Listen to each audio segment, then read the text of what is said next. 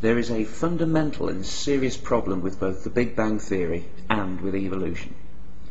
To explain what that problem is and why I think it exists, I must take you back to 1992 and the most important bubble bath I ever had. I was reading a very basic book about quantum mechanics.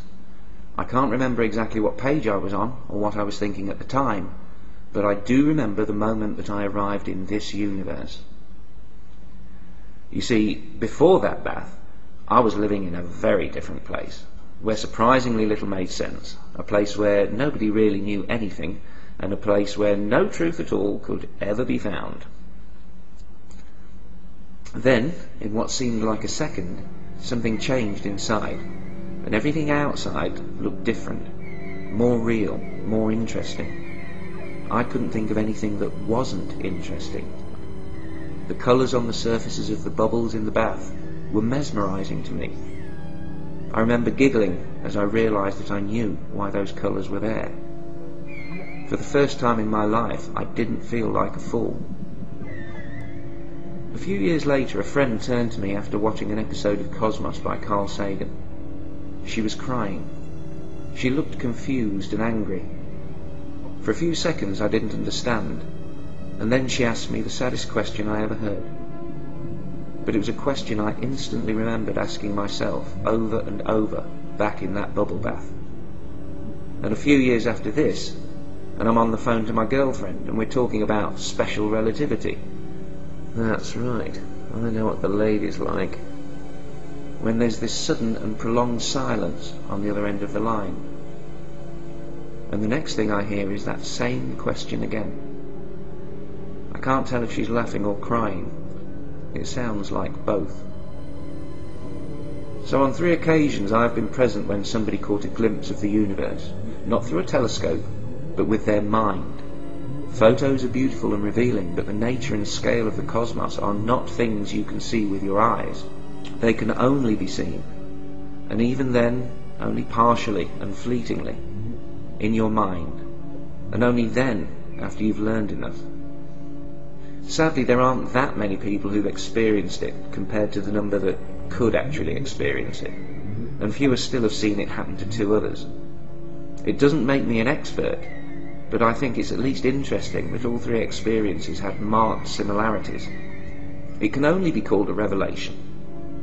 It happens suddenly, without any warning, and it doesn't last long. Maybe you'll just be daydreaming, when out of nowhere a new realization comes to you that explains something you never understood before, that in turn explains something else, that explains something else, that explains something else, that explains something else.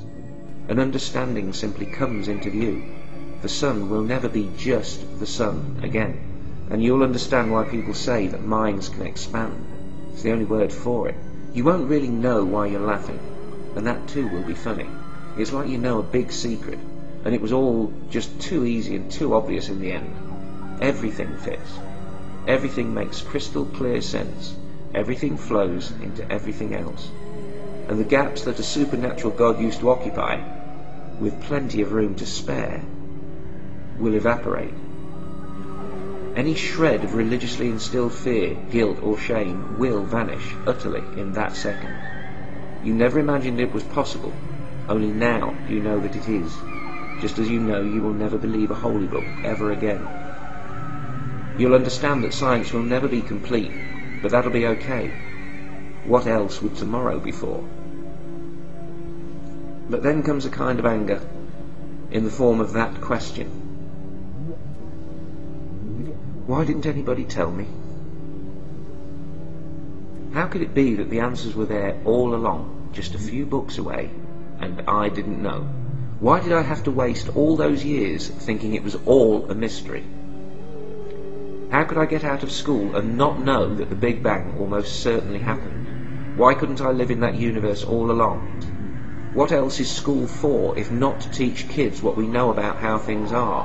Why weren't people yelling at me, screaming at my stupidity and ignorance? So much is known, and I didn't know. Why didn't anybody tell me? 3 times I was there, and 3 times that was the first question asked afterwards. At the time I thought the answer was simple: bad schools, bad teachers. But now I think I know better. It's just not true that nobody told us. The people that knew were telling us all along. The question is not why didn't anyone tell us, but rather why couldn't we hear? And while it's true that the truth can get lost in this world of bullshit and stupidity, I think there's a far bigger problem, even for the courageously honest and rational. This reality we find ourselves in, the Big Bang, the emergence and evolution of life and love from atoms, and those 4.5 billion summers on Earth without us. And then we come along, possibly the only minds in the cosmos, contemplating the sunrise for hundreds of millennia, yearning to understand the universe, only to find out, to our surprise, that we are the universe, that our atoms were once at the core of a star, and before that we were the energy cascading from a quantum event that we may never understand. Isn't that the very definition of incredible? Literally incredible. And that's the problem. I think that reality itself is simply too unbelievable, too hard to accept on an instinctive level. What an astonishing situation to find ourselves in. Reality is unbelievably unbelievable. So unbelievable that for many, religion is actually easier to believe. How unbelievable is that? But there is a way to be free of confusion and so much of your doubt, and to step into a universe that makes sense, if you want. To paraphrase Einstein, cosmology without atomic theory is lame, and atomic theory without cosmology is blind, and evolution without either of them is only a third of what you need to understand. Anyone who knows anything about how a car works sees a car more completely than a non-mechanic who just sees the surface, and so it is with the universe. You won't get it if you only know about the spark plugs and the battery and the steering wheel. That ain't a car. But at some point, as you learn about the major components and their relationships and interdependencies, then, in your mind, you see a car in a way that eyes can't. And if this happens for you with the universe, this is how it will be.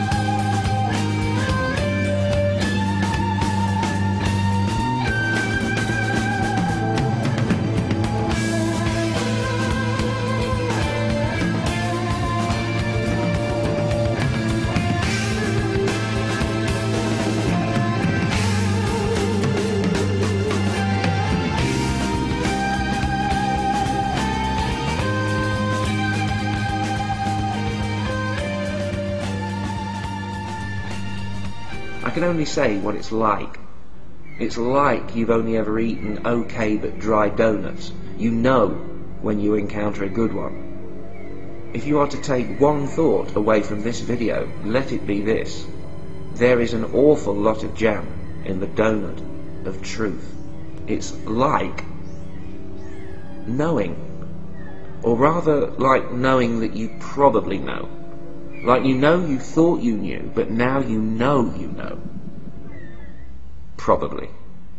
Would you read that back to me? I'm afraid that might make me sound pompous to your readers. Take out the probably.